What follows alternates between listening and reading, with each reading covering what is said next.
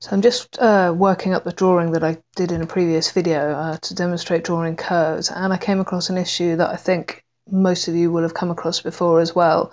So I've drawn my lovely arcs. You can see the previous video to find out how to do them, and I'm just going to pull this up. Go in here, well, I'll probably pull that up a little bit, pull the center up, and what you will see is these lines come along it. The reason for the lines is that actually arcs are made up of straight lines, lots and lots of small straight lines. You will notice if I go to the arc tool, down on the bottom right hand corner it says sides 12. So that means if I draw an arc here, it has 12 sides. So you can probably see 1, 2, 3, 4, 5, 6, 7, 8, probably about 12. I trust SketchUp.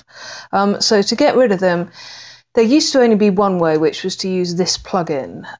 It's called CLF, Select Same Length Edges. So if I selected an edge, let's go into the group to do that.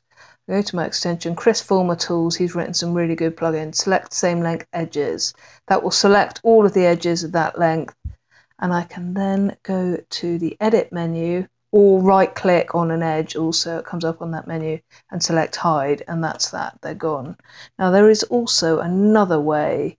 If I just undo that, the new version of SketchUp, which you will see 2016, if you notice on the bottom of the screen down here, select items to erase or drag across multiple items. Shift equals hide.